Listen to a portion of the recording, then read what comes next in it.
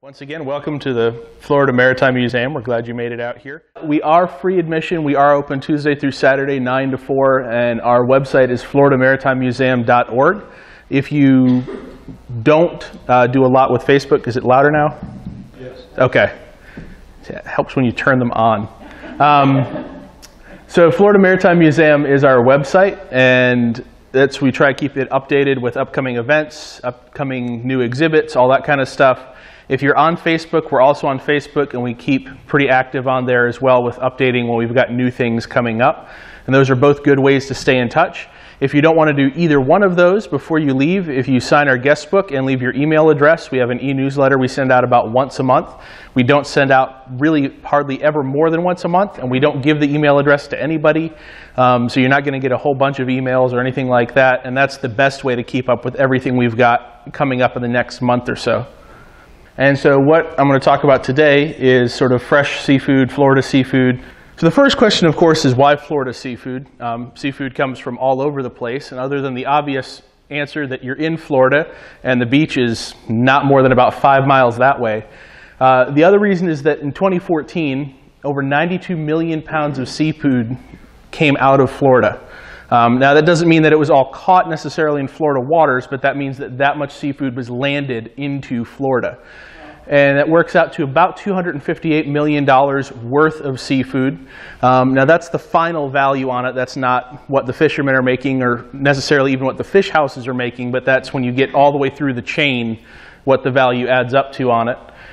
With that, Florida fishermen or fishermen that are landing their catch in Florida, it's a tricky thing. You don't have to be a Florida resident to be a commercial fisherman that lands fish in Florida. It does take a special state permit.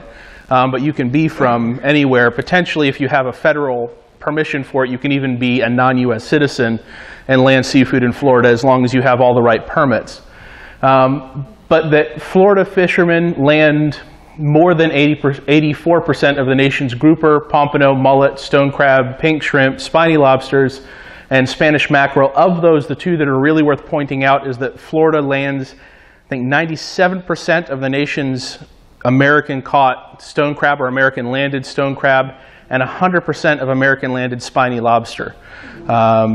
So that's huge numbers when you look at that on a national level. So that's kind of the start of it. There's a huge amount of seafood being landed in Florida. So if you want to look for seafood, it kind of makes sense to look for stuff that got, fortunately because of where we are, got brought in on a boat literally just down the street. The other thing to keep in mind is depending on where you are in Florida, sometimes there are regional specialties. There are some things that are kind of a big deal locally. Of course, here in Cortez we have mullet. In Apalachicola you have oysters. In Cedar Key you have clams. In Key West you have conch and spiny lobster, depending on the season. Way up in the northeast of Florida you have shrimp, although shrimp are landed in a lot of places. That's where the big shrimp fleet still comes in and out of from Florida. Although other states now are starting to build pretty significant shrimp fleets as well. In some cases, those are boats that were built here, or even Florida fishermen that are now landing their shrimp somewhere else because of better values or whatever the case may be. And then in the Gulf, we have grouper and snapper. In the Atlantic, you get more mackerel and swordfish, although you can get grouper and snapper in both places, and mahi-mahi in both places. One of the other things that also comes up all the time when you are looking at wild-caught seafood is sustainability. And so these are, throughout this entire talk, when I say something is sustainable, the people that I'm referencing that say it's sustainable are the Florida Fish and Wildlife Commission or the Gulf and South Atlantic Fisheries, I think, Committee. I can never remember the last one. I know it starts with a C. And then also some of the other fisheries management companies. There are outside organizations, there are conservation organizations that make their own lists of what they feel is sustainable and is not sustainable.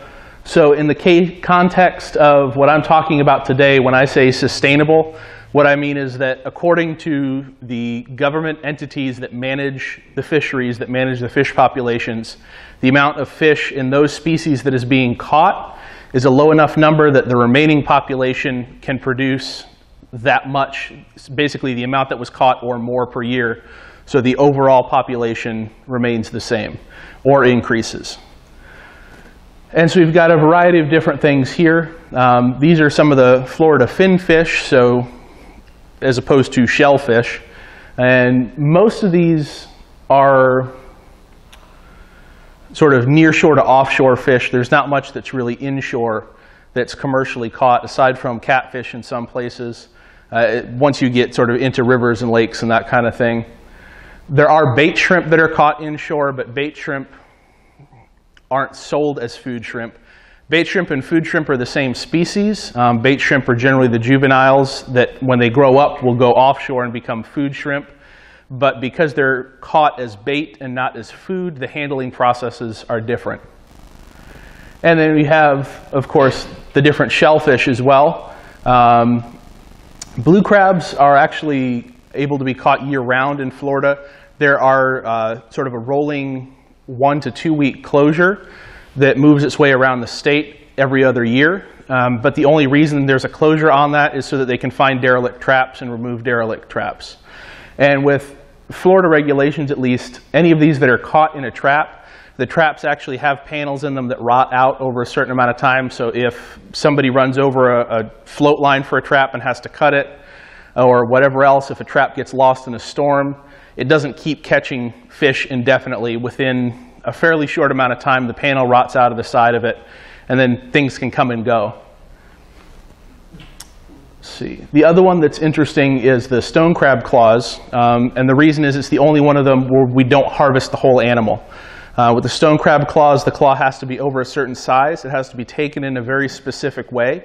But the animal is returned, and the survival rate's actually pretty high as long as the claw is removed properly. And then over so many years, they'll actually regrow the claw. So they can be harvested potentially multiple times off the same animal even. Although you would hope after a couple times it would figure out not to go into the trap.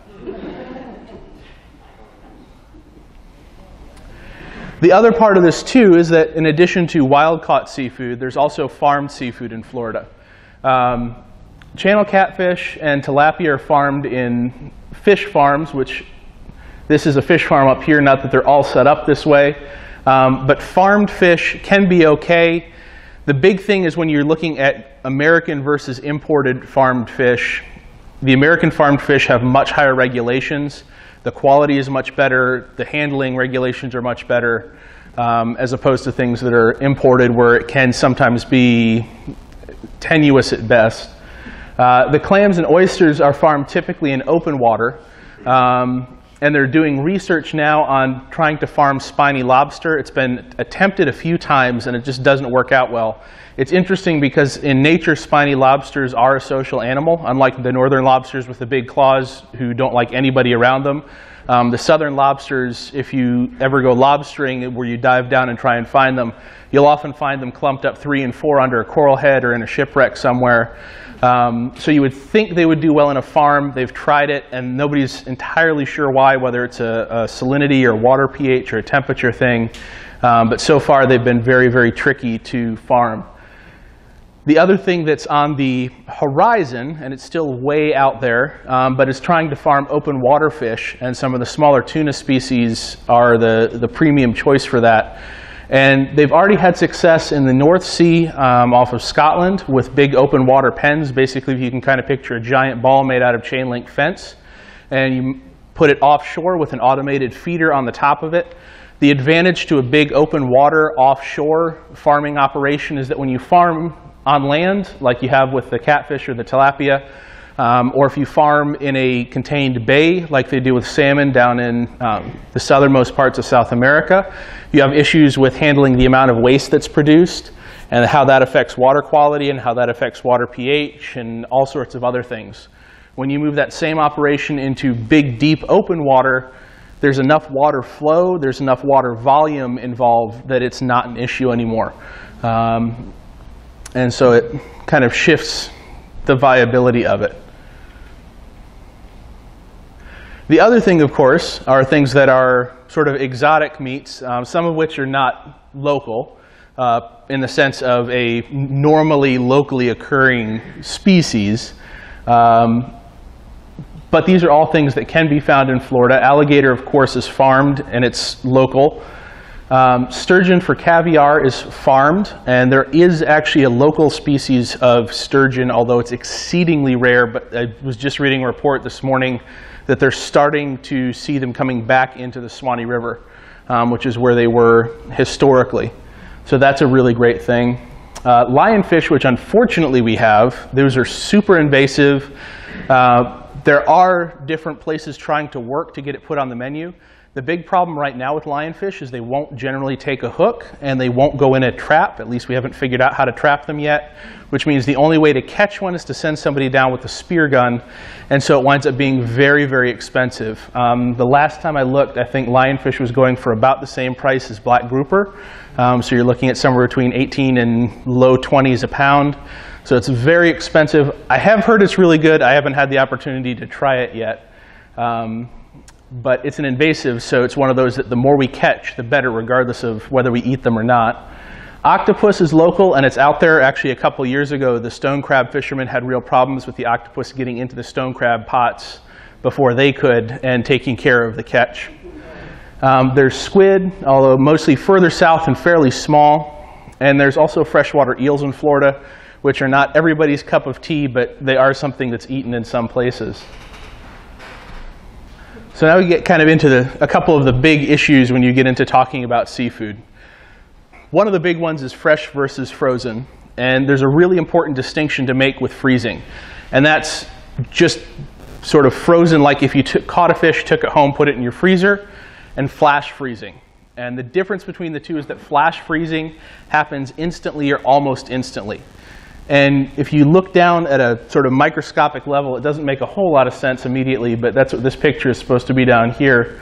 That was done by the Bird's Eye Corporation when they were researching frozen vegetables back in the 50s. But basically, if you zoom all the way down and look at a single cell in whatever it is that you're freezing, if you take it and you put it in a home freezer and let it very slowly cool and very slowly freeze, all the water in it, of course, turns to ice. When that happens slowly, the ice crystals form slowly, and they're very, very big, and they'll burst the walls of that cell. And that's why if you take a piece of fish and take it home and freeze it, it often tends to be a little mushy or a little softer when it comes out, not quite as vibrant in the flavor and all that kind of thing.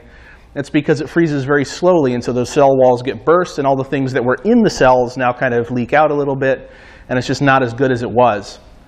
With flash freezing, they drop the temperature very quickly. It can be done with super chilled water. It can be done with nitrogen. There's multiple different ways to do it.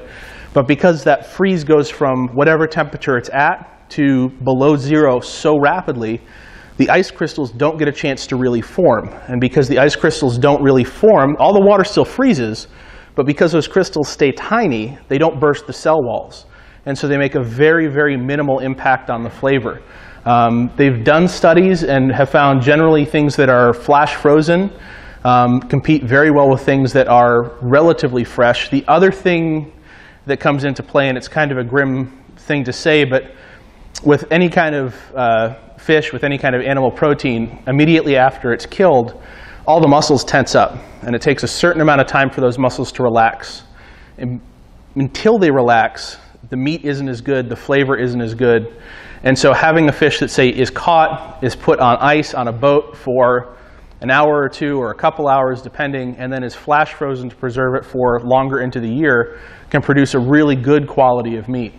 So that's kind of the important thing there. The other part, like I say at the bottom, is seafood is, of course, out at sea.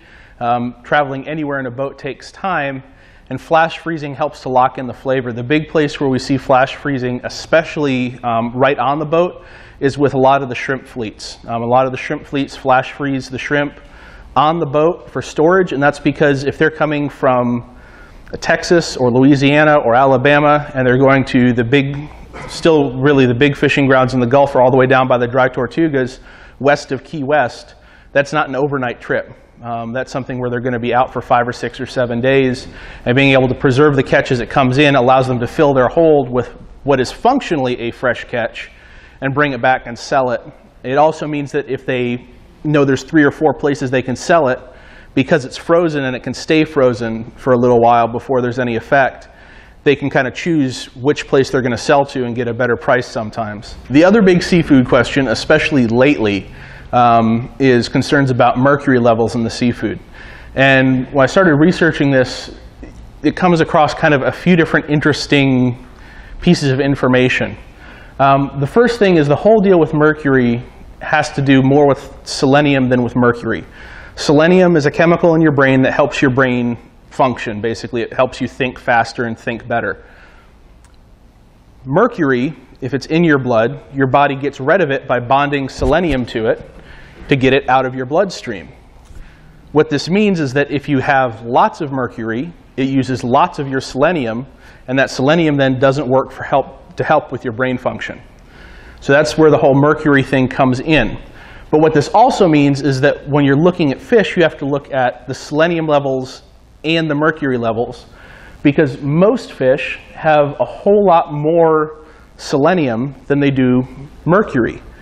And so when you eat them, yes, it has mercury in it, and it's still probably not a good idea to eat 5 pounds of it a day every day of the week, but it's much less of a concern than it immediately seems like.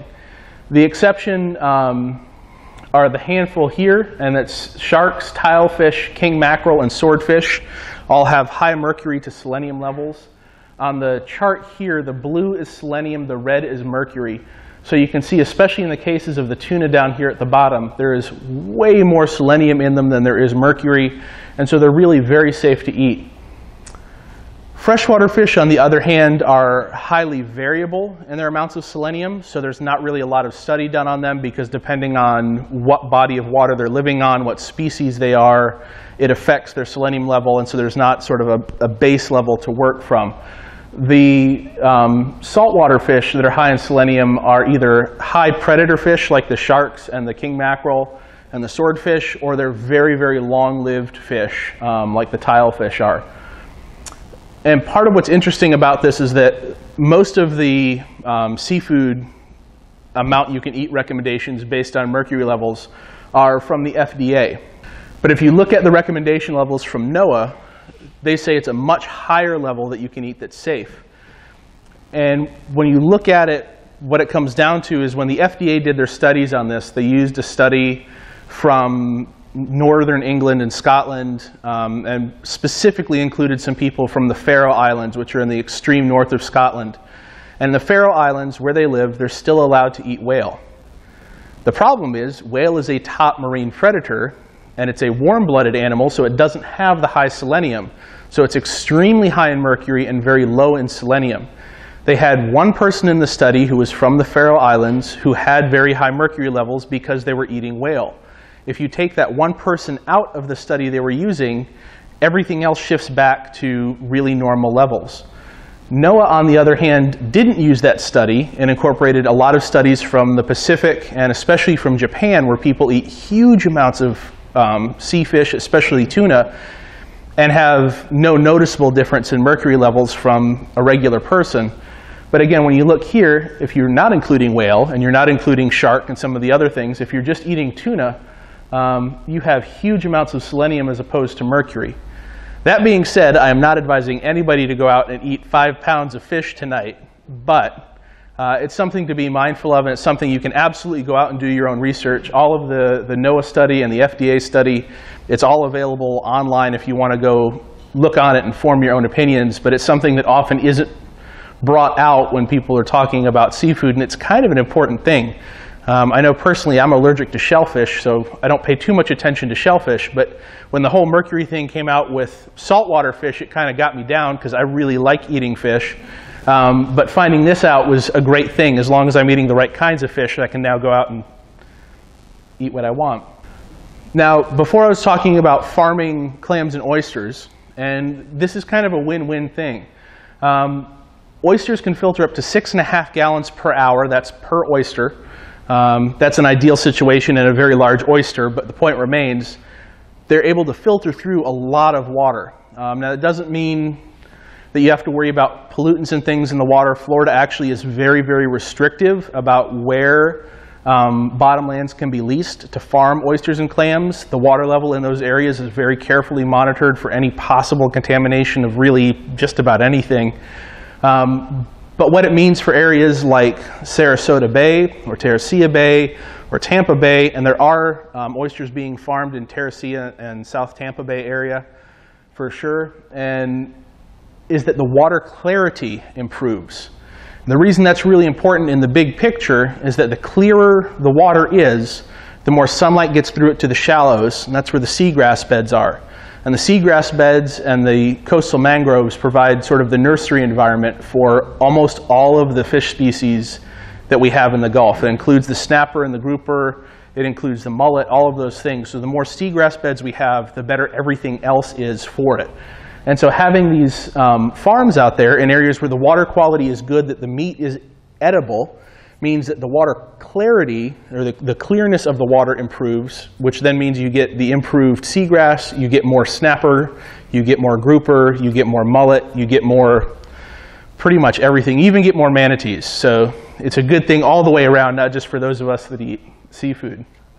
Now with kind of getting into the tail end of this here, and sort of the things to look for, one of the things that's really good about the state of Florida is that our Department of Agriculture, which the website's really easy to remember, it's freshfromflorida.com, does all sorts of things, but one of the big things they do is promote Florida seafood. They promote all sorts of agricultural things grown in Florida as well, so this sort of falls under their purview. But when you go to their website, you can kind of find your way to an area that has recipes for all sorts of different things. But also, you know, if you're not sure what to look for when you go out and look for a swordfish steak or go out and look for a big grouper fillet, it'll kind of give you a description of it. These are sort of general sense of, you know, translucent meat. You want it to be firm and not falling apart. You want it to smell nice and clean and like the ocean and not like bleach or like bait.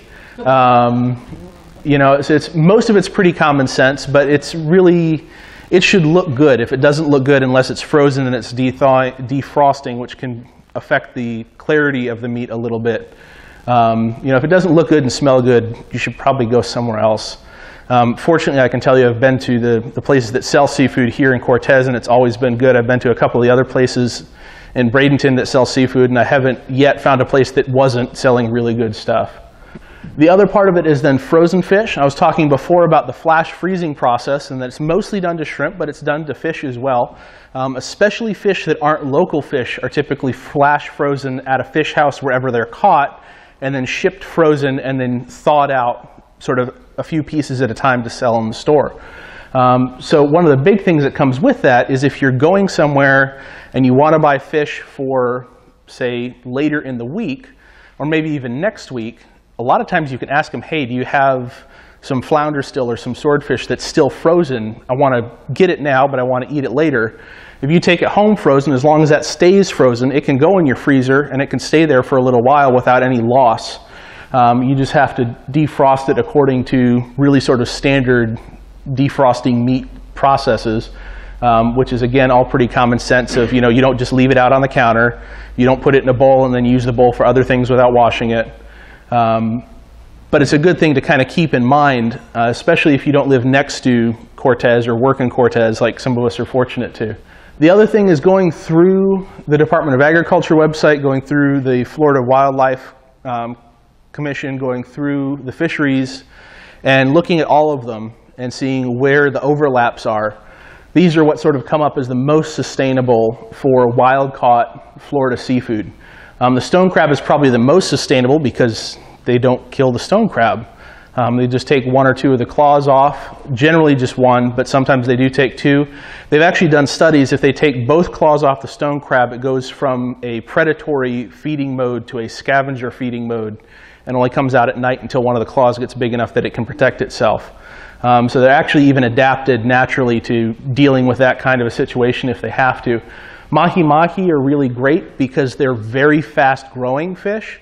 And what that means from a fisheries standpoint, from a management standpoint, is that they replace each other very, very quickly. So we're able to catch a lot of mahi-mahi and serve a lot of mahi-mahi, and it's really a pretty good fish. Mullet's fantastic. Well, I think mullet's fantastic. A lot of people think mullet's fantastic. It is a very oily fish. It is a very fishy fish. but it's very common to have it smoked or fried, and it's incredibly high in omega-3 acids. So if you're eating fish for your health, mullet is a great one to track down. I promise you, if you have it smoked enough, you're going to like it. If not, just put more hot sauce on it until you can't tell the difference. But I really like it. Pompano is a rare one to see because it doesn't generally school, and so fishing for it is more just by a fisherman being in the right place at the right time. But if you get a chance to get pompano, although it's often very expensive, it's a fantastic fish. Tuna includes all the tuna species. Some of the tuna species are less sustainable than others, but generally the ones that are caught in Florida waters. So if you go to the seafood market and you say, was this landed in Florida? Odds are it's one of the species that is very sustainable. The couple species that are less sustainable are very rarely caught in Florida waters. And that's one of the other things that comes in as well, is when you look at some of the conservation groups that put out sustainability studies, they look at the big picture. So they might look at, say, long lining techniques around the world that kind of bounce back on a topic we talked about last month. And in a lot of places, long lining techniques are really pretty atrocious, and they have really huge amounts of bycatch, which is the things that you don't want that get caught anyways. At least in Florida waters and in United States managed waters, the regulations on those are much more strict, and the bycatch is very, very small. The same thing goes for some of the net fishing and some of the other things as well. So it's a case of, in the broad sense, it might not be a sustainable species, but according to really all of the government agencies that are involved in the fishery down here, these are all species that you can feel pretty good about eating. And then, as I said before, the statements of sustainability are based on the Florida Fish and Wildlife Conservation Commission, Florida Department of Agriculture, and the Gulf and South Atlantic Fisheries Foundation. That's the one that I can never remember the last part for. And then the safety of mercury levels in fish are based on research by the National Oceanic and Atmospheric Administration and some of their affiliates from around the world. One of those affiliates does include a seafood production company or a seafood company. But it's all really well balanced and justified when you kind of hunt it down and look through it. And then the last slide here, of course, is freshfromflorida.com is the Florida Department of Agriculture website. And then I've got, at least currently where they are, the two big fish markets in Cortez. Cortez Bait and Seafood is just right down 119th Street here. And Starfish Company is over by the Starfish restaurant next to AP Bell. If you kind of go out of our parking lot more or less straight and take the left at the first stop sign, it's 123rd something, because they've got 123rd Street and I think Court and then Drive all in a row there. But any of them will get you down to the right area. You'll be able to find it because it'll be where all the cars are parked. But any of those locations are great for seafood. And again, our website is floridamaritimmuseum.org. But I'd say if anybody has any questions, I'm happy to do my best to answer them. Like I said, I don't eat shellfish, so I can't tell you much about those, but I'll tell you everything I know. Yes? The sturgeon, I read it and heard it at the malt. Mm-hmm. They are now producing the sturgeon, the caviar. Okay. Yeah, if anybody didn't hear that, I've heard that as well, so thank you for reminding me that Moat is now starting to farm raise sturgeon for caviar as well. And in that same vein as caviar is botarga, which is mullet roe that's processed and salted under a very specific process. Traditionally, it's from Sicily and those areas in Italy, but there is a local company that produces botarga and uses it on, it's used by gourmet cooks and it's used on salads and things. And it's, again, if you like a fishy flavor, it's a really great little addition to something. You put a very small amount into whatever you're cooking, but it's quite good. Yes? I have two quick questions. So, one is, how do they flash freeze fish on boats? And the second one, are the oysters good to eat if they are filters? So the first question is, how do they flash freeze fish on boats? And the answer is basically the same way they would do it anywhere else. But generally, if a boat's flash freezing fish, it's going to be a pretty large boat. The facilities to do that aren't something that it's not going to fit on somebody's Carolina skiff. It's going to take a big, probably 45 to 50 plus foot boat for it to even be an option. That's part of the reason the shrimp boats get so big, is that to make room for the freezers and make room for all the extra equipment below decks, so they can flash freeze. The second question was, if oysters and clams are filter feeders, are they still good to eat? As somebody who eats liver on occasion, which is the same function, I would say yes, although I don't eat them. But that's because of the iodine in them, not because they're filter feeders. I think it's fine to eat them, at least again in Florida. Any of them that are coming out of Florida or coming out of areas that have very strict regulations on the water quality and the pollutants that can be in the water all have to be at, frankly, almost ridiculously low levels in order to be able to sell them within the state. Yeah. Yeah. Is wahoo very plentiful here? Is wahoo very plentiful here? I don't know. I know if you get over on the Atlantic, especially further south, it's pretty plentiful. I don't know how it is in the Gulf offhand now. Yes? Years ago, I toured the prison, and they were farm raising fish. I don't know if they're still doing it. Yeah, the question was years ago, the prison, or was it the county jail? Yeah, that was farm raising fish, and as far as I know, they're still doing it. Yeah. Yes? When you showed about the shrimp that we have here, you showed that there was brown, white, and pink. We were watching a show on TV one time, and this was up in North Carolina doing the shrimping, and that they said the different kinds came in seasonally. Are ours the different kinds seasonal, or depending on the area of the state where they were caught? That's a really good question. The question was, in North Carolina, the different colors of shrimp come in seasonally. Down here we have white, pink, royal red, rock shrimp. I think those are the big ones for Florida. I think we have brown as well. I know the pink shrimp are regional, in that the big area for those, at least historically, was just north of the dry Tortugas. I don't know about the rest and whether they were seasonal or not. I'm sure for a lot of them there was probably seasons where they are better in certain areas or certain species just because of how most sort of organisms are, but I don't have a good answer on that. Like up in St. Augustine? In St. Augustine, they'll trawl off of the Atlantic coast, but a lot of them are coming all the way down to the Tortugas by the end of their trip and back up. And so depending on where they are, I think determines what they catch. Because I know the different species of shrimp, some of them live at different depths. I know the royal reds, for example, live much deeper. Okay, so it's also where they're caught than seasonal caught. I think so, yeah. Yeah. Yes? The farm raised, let's say, a fish or the shrimp, what do they feed? What are the farm-raised fish and shrimp and things fed? It depends where they are. Generally, it's in the Americas, it tends to be something that's actually a feed that's for farm-raised fish. The only place they start, or sort of the only part of that where it starts to get a little, I don't know what quite the right word is, but some places do add some dye to it, which affects the color of the meat. Mostly that's with salmon farming, so you don't see too much of it in North America, but it does happen in some places. But the feeds are generally protein-based, animal protein-based feeds for the fish. And so it's designed for fish, but it's a protein base. In some cases it's a fish meal base. In some cases it's livestock protein or whatever else. When they process livestock for food, there's lots of bits of meat and things that we won't eat that's still good protein that can go into animal feed. But that's pretty common for most animal feeds, whether it be fish or chicken or whatever that's an animal that needs protein as part of its diet. Yes?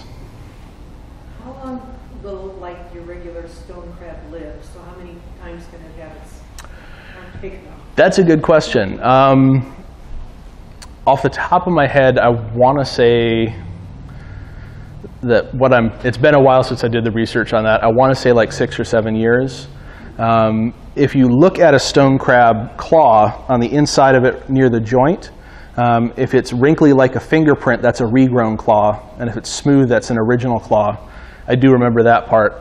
It takes them, I want to say about 6 months to start regrowing the claw, but it takes a couple years before it's back to full size where it's a marketable size. Just like with the spiny lobster, there's a sort of a gauge that if it's too big to fit in the gauge, it's good. If it's fits in the gauge or is smaller, it's too small and you have to put it back. Okay, but like, there's this big claw, but then you can also, sometimes you said you can take the other one too? If both are big enough, yeah. With a stone crab, if neither claw has been harvested, so they're both original, both claws are about the same size. But some fishermen won't take both claws even if they're both good size because they want to make sure the crab has the best chance. So even though they can take both, it's unusual to take both. So then, like, if one kept on getting caught, Yeah. Potentially it could one would have, come off one year and then the other one would come off the next year. potentially, yeah. It'd be like, okay, Yeah. 6 years. Yeah. Yes. When we were in Alaska, of course, they were telling us that we should always ask whether it's wild caught. Yes. Yes. Okay. So I have been doing that. Yeah. And I noticed that no place is a farm raised. Every restaurant that you ask, it's always wild caught. And then I talked to somebody in the restaurant business, and they said nobody will tell you if it's farm raised. So Yeah, from the restaurant side of things, sometimes it can be really tricky because of the length of the supply chain. If you go to a fish market, they can tell you for sure whether it's wild caught or farm raised. The other thing that's kind of important to ask, or a good way to phrase it when you ask for a lot of the Florida seafood, especially for shrimp, because you can't really ask for these local shrimp, because if they're caught off the Keys, they're not local shrimp. What you want to ask is, are they Florida shrimp or are they Florida landed shrimp? And that'll get you the answer you're looking for as to whether they're something. It doesn't help with salmon, no, it doesn't. Yeah, there's not a good way to ask. Now in Florida, it's tricky because Florida actually has really strong regulations that seafood must be what you say it is. The problem is that when you get all the way down to sort of the waiter level of asking that question, a lot of times they don't know, or they only know what they're told, and so it becomes tricky as to exactly who's bending the truth on it. But Florida actually very strictly enforces, and they actually have people that's their job, is to track down people that are selling mislabeled seafood. And I think UF has some students working on, they call it a pen, I'm sure it's bigger than a pen, that will actually be able to DNA test a piece of uncooked fish and tell you what species it is. And I think they're trying to get it to the point where it can tell you what kind of grouper it is, because that's been one of the big things with grouper, is people selling things that aren't grouper as grouper, and especially selling things that aren't black grouper as black grouper, since there's usually a $4 or $5 difference between black grouper and, typically it's red grouper, but it can be a lot of other things when it's just labeled as grouper. What's the difference? I mean, how the stuff that explain to me that floater. Okay, so that's a good question. With what's a floater when you're talking about stone crab claws? So that's one of the other things that's really interesting with stone crab. With shrimp, they're typically frozen when they get right on the boat. Stone crab, by Florida legislation, has to either be cooked on the boat or as soon as it gets to the dock. The reason is the longer that crab is detached from the claw, or the longer the claw is detached from the crab without being cooked, the more the meat inside shrinks. If the meat inside shrinks enough, it becomes what's called a floater. From what I've been told, because again, I don't eat it, so I can't vouch for it, unfortunately, there's no difference in flavor, or there's no noticeable difference in flavor. And the floaters are generally less expensive because they're less desirable to the restaurants, because you feel like you're getting less meat for the size of the claw. But there's not really a big difference, and that's really the only difference in it, is that it just went a little bit longer before it was cooked. And it doesn't affect the quality of the meat or anything else. Yes? How long are they out for? Obviously they got to get cooked on the boat. Yeah, the stone crab boats aren't out very long. Most of the stone crab pots are, I mean, you'll see when stone crab season comes around, you'll see all the buoys pop up here in the bay and just off the beach. As the weather changes, they'll shift them into deeper water. But they're day boats. They're not out for more than a day at a time. Oh, okay. Yeah. So that would be pretty quick. Yeah, it's a quick turnaround. Yes. Are the commercial fishing boats around here equipped with a flash freezing? I don't know. My guess would be most of them probably are not. just because the duration that they're going, most of the boats are going out for, and the distance most of them are traveling is not that far. I know one of the larger boats that's usually at Cortez Bait and Seafood is just a bait boat, so they're not going to flash freeze anyways, because with bait it doesn't matter. But I honestly don't know the answer to that. That would be a question to ask down at probably at Starfish. At the fish market there, they could probably tell you. So if you buy a fish, or you can catch a fish yourself that's fresh that day. Yeah. What's the recommendations? If you can't eat it, you eat it like Yeah, generally with the Florida Department of Agriculture says that if you've caught it yourself, to eat it within, they say 3 to 5 days, and I would say probably 3 to 4 days of when you've caught it, just because fish doesn't keep well just refrigerated. You can freeze it at home, but it's not going to freeze well, and that's just because it's that slow freezing process that's going to burst a lot of the cell walls as opposed to flash freezing. So the best thing really is to not catch more than you can eat in the next couple days, or have a lot of friends that like eating fish. Yeah. Yeah. Any other questions? Do they sell smoked mullet down here? I know Cortez Bait and Seafood typically has smoked mullet dip, and they often have smoked mullet. They smoke it themselves, so they may or may not have it right now, depending on the last time they ran the smoker. But depending on when that was, they do carry it. They just don't always have it. Yeah. All right. Well, thank you for coming out.